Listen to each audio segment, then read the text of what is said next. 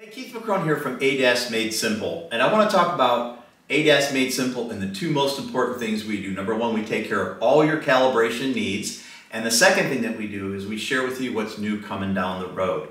Now, what is new coming down the road right now is a term that is called Lidar. What is Lidar? Well, Lidar is light detection and ranging. I'm going to put a link down below to Lidar 101. I would highly suggest you to go ahead and watch that.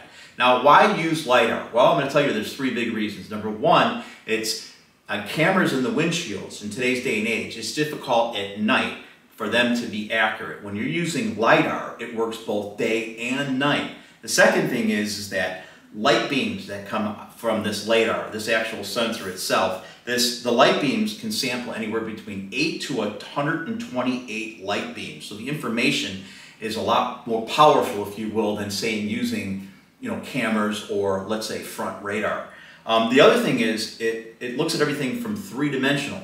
When you're looking at, say, anything from a camera or, say, a front radar, that's two-dimensional, and three-dimensional is when you get into Lidar. So you're going to start hearing more and more about this as we go along. It's being used in cars today, maybe more high-end vehicles, and it's going to be something that's going to be more common as we move on down the road. But if you want to find out a little bit more about Lidar, I would suggest watch the short video down below. I'll leave you a link. And again, thank you very much for your business. If there's anything you need, simply give us a call at 440-525-ADAS. Thank you.